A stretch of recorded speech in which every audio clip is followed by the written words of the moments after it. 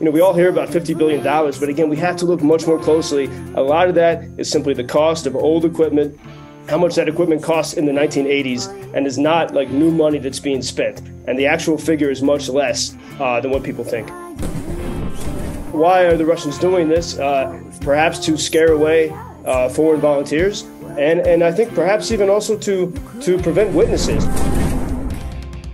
It's 7:20 at about 7 a.m. our time. The alarms sounded in Kharkiv. That's where Joseph Lindsley is. Let's go live to Ukraine right now and find out what the situation is there. Joe, it's happening. Bob, good afternoon to you.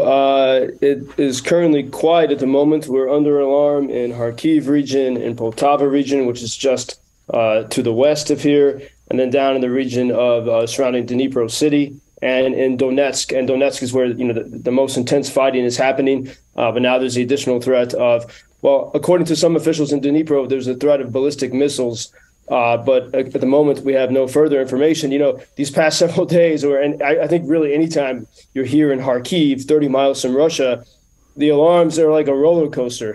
They sound throughout the day and night. This morning, the alarm this morning finished at about 7:15 our time. So we had a quiet morning. But then, of course, recalling what happened on Sunday when those two missiles hit the city center without any warning whatsoever. And so it's the alarms are a new level of concern that something might be happening. But at the moment, it is quiet. I have asked friends here to let me know if their dogs start barking, because I've heard that, as I mentioned yesterday, that sometimes people's dogs will bark before even the alarm sounds. And so maybe that's our old-fashioned way of knowing what's going on. Yesterday here, I met with some Ukrainian soldiers who were taking a small break, and we had an interesting conversation. They were I think it was 6 of them, and they were saying before February 24th, they lived completely different lives. None of them had ever planned to be a soldier. Some were white collar, some were blue collar, some had their own businesses. None of these guys knew each other. Now they're great friends, and they all have young kids. And they said on February 24th, they signed up to fight. And now we're approaching almost 1 year of that, 1 year of living in this atmosphere of fear and terror. I also spoke with the American nurse about whom I told you her story yesterday. It sounds like she is getting stronger and recovering. And she gave me an interesting theory, which I've heard from some other people, that that it seems that perhaps the Russians are targeting rescuers and medics and people that are going to scenes to help. We've seen stories like this in Kramatorsk, in the city that's been heavily bombarded, and of course in Bakhmut, which is a very dangerous situation every day. But it seems that the Russians will strike a place, they will wait until the rescuers show up, and then there tends to be a follow-up attack. And why are the Russians doing this? Perhaps to scare away foreign volunteers, and I think perhaps even also to prevent witnesses, to discourage Westerners from coming to Ukraine, so there are fewer witnesses to the atrocities, and with hopes that perhaps there will be less vociferous cries for support for Ukraine. And so this is kind of happening perhaps behind the scenes. And meanwhile, a sort of extraordinary video I saw from a few days ago of Boris Johnson, the former Prime Minister of the UK, walking the halls of congressional offices, going door to door like a salesman, begging for help for Ukraine. And he's spent a lot of time here. I think he really does realize how urgent the situation is. Seems to be getting more urgent by the day. Reports today that Ukraine says Russia is stockpiling ammunition and troops. There's a feeling that there is at least going to be a big Eastern offensive. Is that what you're hearing, Joseph?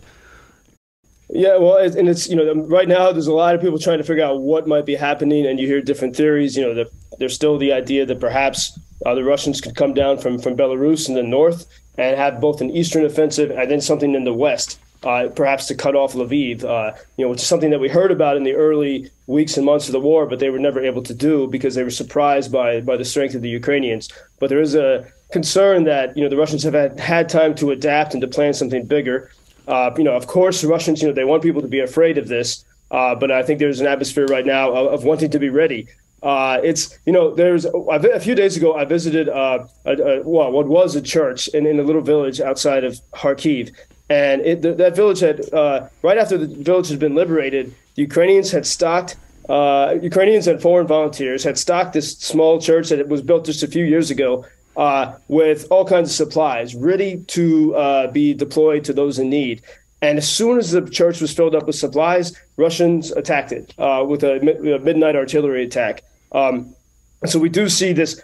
I think they have information. They've had time to examine, who was doing what and who was where, and perhaps they've had time to resupply and restock. And so, yeah, there is it's a climate. I mean, as I was saying yesterday to you, Bob, I feel now very akin to the way I felt just 1 year ago with the warnings leading up to February 24th. That chatter about something wicked coming is getting louder, just as it was 1 year ago. And it's clear the Russians aren't playing by any of the old rules of war, and that's very scary. I saw a report the other day, kids being fitted for bulletproof vests. Young children, and a lot of people talk about the spirit of the Ukrainian people, and you have brought that home so well in your reporting, Joseph. And you have to start wondering, the spirit is not to be underestimated for sure, and these are people defending their homeland against the Russians, but then you're up against so much more, many more troops, and more missiles, and you worry about that spirit versus those huge Russian forces. How worried are you? Yeah, exactly. Bob, when I hear the stories of those who have been killed and those who have been wounded, but especially those who've been killed, some of the first people to sign up to fight were this young generation, the peaceful revolutionaries of 2014, who stood in the square, until the corrupt pro-Putin regime fled. And in these past, 9 years, really 8 years up until February 24th last year, these were the leaders of the anti-corruption fighters in Ukraine. They didn't flee the country like some of the oligarchs, and those are the men and women who are giving their lives, the young people, and so that's really that's the heaviness of this. Is that you I don't want their stories to be lost and forgotten, but Ukraine without these people will not be what it was these past 8 years, and that's why there's even more urgency to stop this, so you don't lose an entire generation. The best and most creative minds. And we have, while Russia, there's this debate now about whether or not Russia can have athletes in the Olympics, which is sort of crazy to me that they could do that. It reminds me of 1936 in Berlin. But the Ukrainians, like all of the talent here and the hopes and the dreams, all of that energy is being directed simply towards survival. And so that's the reason why the voices who can see what is happening here, such as myself, try to share the story that there needs to be some greater support from the West. And I think when we look at the numbers from Washington, we all hear about $50 billion, but again, we have to look much more closely. A lot of that is simply the cost of old equipment, how much that equipment costs in the 1980s, and is not like new money that's being spent. And the actual figure is much less than what people think. Terrific stories from Ukraine are available on the UkrainianFreedomNews.com website, and there are some videos there and links that I'm sure many of our listeners will be interested in. So check that out, UkrainianFreedomNews.com. Joseph, we, as always, pray for peace, and we'll talk tomorrow. Thank you, Bob. Until tomorrow. Joseph Lindsley, world's most interesting man. This I find in my garden. It's peace from rocket. Help us to win in the war.